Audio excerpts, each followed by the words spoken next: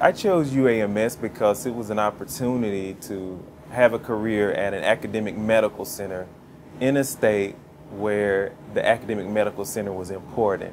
So it's an opportunity that I could do work that really makes a difference in the lives of the citizens of the state. Pharmacology or pharmacodynamics is the study of the action of a drug on a target. Individualized medicine is what we're trying to attempt. That's what we're working on. We want to use your genes to pick the right drug that's going to give you the best chance of controlling your blood pressure and eliminating risk of having a stroke or heart attack as possible.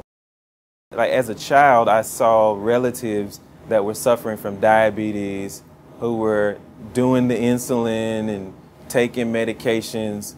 My own father, who has an amputation because of poor control. So it's very personal for me because I've seen the outcomes that are associated with poor cardiovascular health.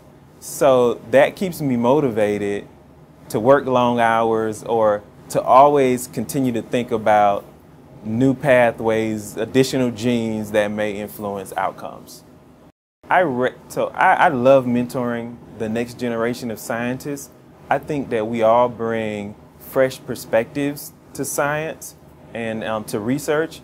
Without that next generation of scientists, we will continue to see disparities and poor outcomes among our citizens. Discovery, I guess just in one word, it's just discovery.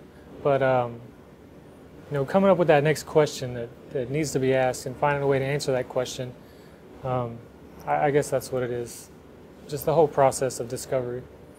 You have to leave your ego at the door so that you can take constructive criticism from others and so that you can continue to stay motivated, continue working to ultimately have the results that you're looking for.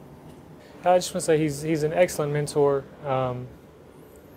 and I wouldn't be I wouldn't have this opportunity without him to have this fellowship position. And some of the cutting edge things that we're learning on the front end of science that may help to speed the process of getting that latest information into some of the clinics with where patients are taken care of. So I hope to be instrumental in an Institute for Personalized Medicine interdisciplinary team of researchers, clinicians, and patient representatives or patient advocates and patients themselves, and then maybe one day to become chancellor. So you gotta have goals, right?